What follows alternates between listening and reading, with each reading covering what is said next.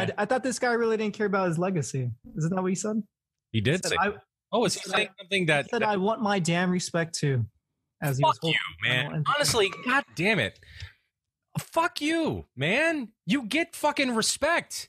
What? Act like you fucking been there, LeBron. Jesus Christ, man. Legitimately. Jesus Christ. Will you just fucking take your fucking trophy and be happy and just fucking come back next year and fucking try it again? Like, why do you have to be such a dick like this, man? It's like, it's unbearable. I encourage you to always be curious, always seek out things you love, and always work hard once you find them.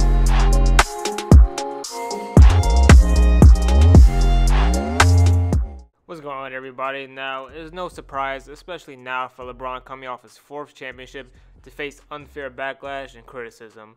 I mean, we see it every morning with the Skip Baylesses of the world, who have something new every day to say about LeBron negatively. However, this actually came from the official Miami Heat podcast, who I can imagine still feels salty and definitely sounds a bit salty following the Lakers' win over the Heat.